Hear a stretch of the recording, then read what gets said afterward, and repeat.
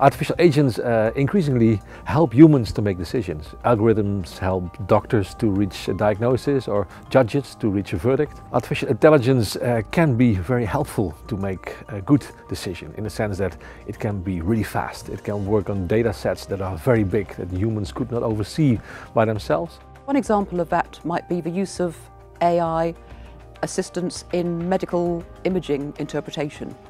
So you may have a medical image from a CT scan or an MRI scan, and at the moment it requires a huge amount of training for doctors to be able to interpret these images to make a correct diagnosis.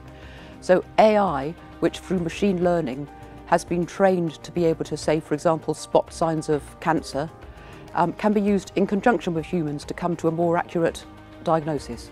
There's also a downside, though, to the impact of AI on human decision making, because it can also be biased. It makes choices based on the training it had with the help of data sets, and those data sets can be quite selective. So it's very important to be very open and to really know what kind of data sets were used to train the algorithm. If we have data collected, for example, on who's more likely to commit crimes in certain areas, then that very well may be biased against certain groups. If, for example, due to social inequality or social injustice, certain groups have been seen to commit more crimes than others, we could be feeding the AI with data which is already biased. In many ways, artificial intelligence systems are a reflection of society themselves, because the data on which they train is a reflection of what that society is like. And because there have been biases in the past, if we're uncritical of how we build and use these systems, those biases very easily transfer onto these systems as well. When we're using AI, sometimes it's difficult to know exactly how an AI is working or exactly how it's coming to its conclusions. It could be the case that the AI makes decisions or interprets a situation in ways which are too uniform. So in medicine, there's often a body of different medical opinion between different doctors, which could be really valuable to have different opinions about how to proceed, because one might turn out to be better than another in different contexts. So one danger of using AI is that we might prematurely shut down different options for exploration. I think it's really important to understand the limitations of these systems.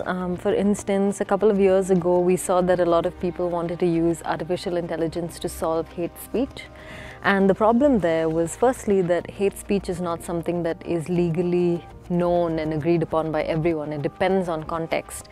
And using AI in that kind of situation doesn't help, because AI doesn't understand context the way humans do, and it's not well equipped to deal with the problem that is, fundamentally quite a complex problem of human nature. For instance, an AI system doesn't understand sadness, it doesn't understand empathy, it doesn't understand social nuance. And this has actually been shown through research that there's a racial bias with language algorithms, because they understand certain types of English better than others, which means that even if I was being hateful but I was using wonderful English, it probably wouldn't catch it. But if I was being completely innocent and using English that was a dialect, the chances of the algorithm catching that are quite high.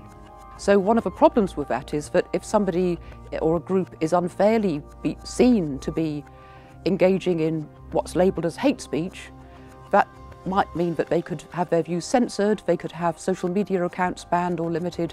So there are really large impacts and questions for justice and equity. And so keeping these in mind when we place these systems in various parts of our workflow and society is really, really important.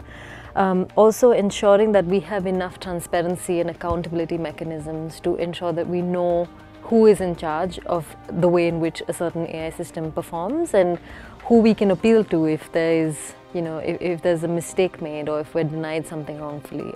That is a missing part of the puzzle that I don't think we have at the moment. If you don't know that AI is part of what you're using, if you don't know the AI that's, for example, hidden in your smartphone, or if you have no control over how it's used, you might find that your life is being shaped by decisions about AI that have been made by other human beings.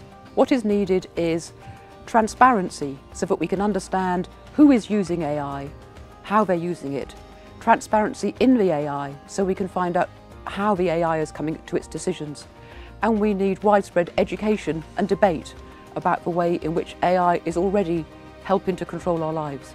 There's a lot of concern about AI making decisions for human beings, but it's always a human being who has decided to use the AI to make decisions. AI does not make decisions, we make decisions to use AI.